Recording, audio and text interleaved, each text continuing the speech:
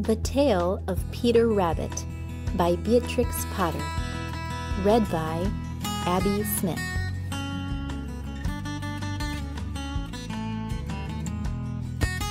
Once upon a time, there were 4 little rabbits, and their names were Flopsy, Mopsy, Cottontail, and Peter.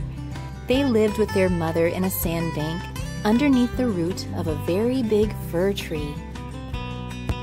"Now, my dears," said old Mrs. Rabbit one morning, "you may go into the fields or down the lane, but don't go into Mr. McGregor's garden. Your father had an accident there. He was put in a pie by Mrs. McGregor. Now run along and don't get into mischief. I'm going out." Then old Mrs. Rabbit took a basket and her umbrella and went through the woods to the baker's. She bought a loaf of brown bread and 5 currant buns. Flopsy, Mopsy, and Cottontail, who were good little bunnies, went down the lane to gather blackberries. But Peter, who was very naughty, ran straight away to Mr. McGregor's garden and squeezed under the gate. First, he ate some lettuce and some French beans, and then he ate some radishes.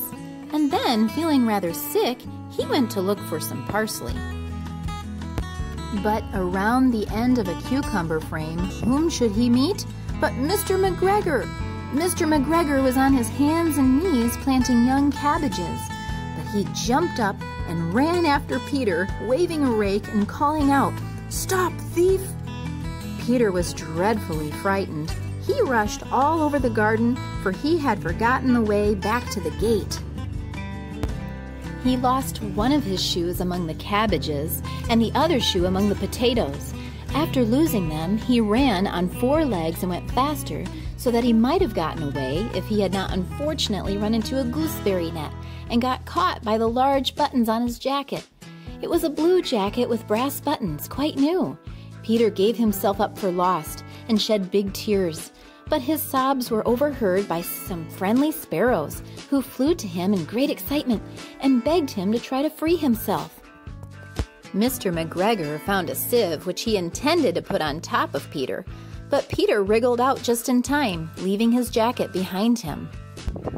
Peter rushed into the tool shed and jumped into a watering can. It would have been a beautiful thing to hide in if it had not had so much water in it. Mr. McGregor was quite sure that Peter was somewhere in the tool shed, perhaps hidden underneath a flower pot. He began to turn them over carefully, looking under each. Suddenly, Peter sneezed. Kerchoo! Mr. McGregor was after him in no time. He tried to catch Peter, who jumped out a window, upsetting 3 plants. The window was too small for Mr. McGregor, and he was tired of running after Peter. He went back to his work. Peter sat down to rest. He was out of breath and trembling with fright. He had no idea which way to go. Also, he was very damp from sitting in that can. After a time, he began to wander about, going lippity-lippity, not very fast, and looking all around. He found a door in a wall, but it was locked, and there was no room for a fat little rabbit to squeeze underneath. An old mouse was running in and out over the stone doorstep, carrying peas and beans to her family in the woods. Peter asked her the way to the gate, but she had such a large pea in her mouth that she could not answer. She only shook her head at him. Peter began to cry. He went back toward the tool shed, but suddenly, quite close to him, he heard the noise of a hoe. Scritch, scratch, scratch, scritch.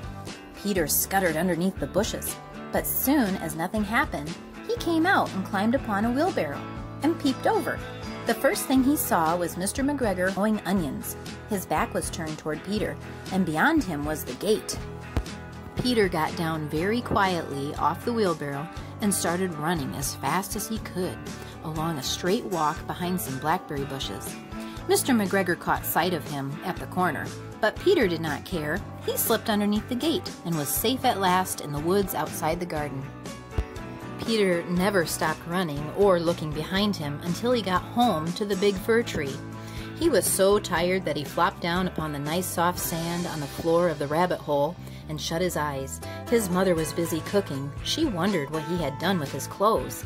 It was the second little jacket and pair of shoes that Peter had lost in 2 weeks. That evening, Peter was not very well. His mother put him to bed and made some chamomile tea. She gave a dose of it to Peter. 1 tablespoonful to be taken at bedtime, she said, but Flopsy, Mopsy, and Cottontail had bread and milk and blackberries for supper.